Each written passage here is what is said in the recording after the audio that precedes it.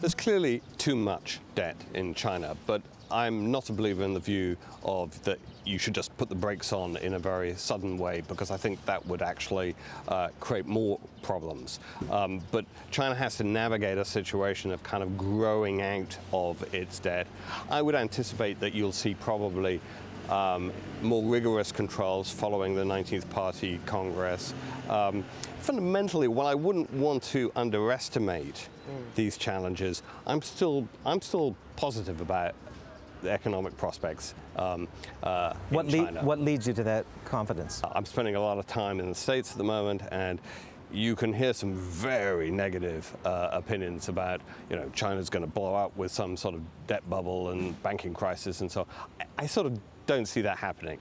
It could happen, but it would require some policy mistakes that I don't think are going to happen. Of course, there will be bumps and issues, and there is the opportunity, in a sense, to get it badly wrong. I don't think Chinese policymakers will. As a former banker, do you see China, I know they're intervening in the currency markets.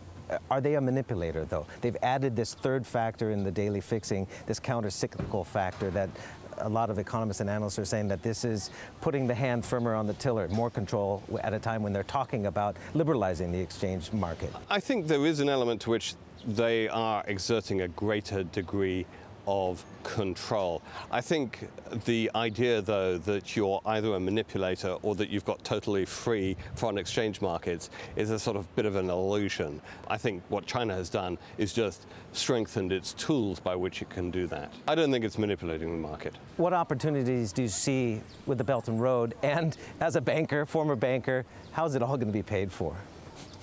Well, those are two different questions, yes. Right? The first question, I think One Belt, One Road is a really interesting opportunity, particularly in a time when the US appears to be sort of stepping back from global leadership, for China to exert influence in really quite a creative and different way. The question of how it all gets paid for is a very good question, because of course everybody wants everybody else to pay for it.